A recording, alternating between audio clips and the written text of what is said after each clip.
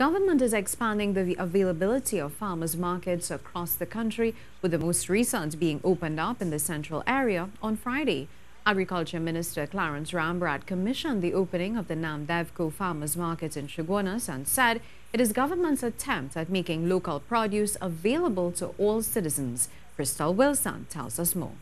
A step in the right direction. This from Agriculture Minister Clarence Rambharat, who on Friday opened yet another NAMDEVCO farmers market, this time in the Chaguanas area. The minister called on citizens to take advantage of the goods available at the markets, as it costs more to purchase the same goods from supermarkets across the country.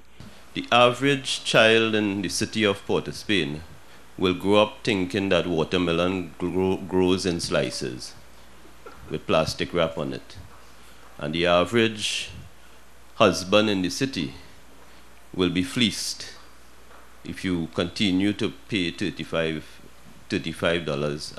a slice of watermelon. Minister Rambharat said it will cost government $1.5 million annually to upkeep the facility.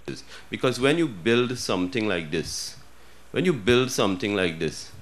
you commission it, there's a daily bill that goes with it, and I'll tell you right away, based on what the municipal police have said to us, the security bill on this facility is $1.04 million a year.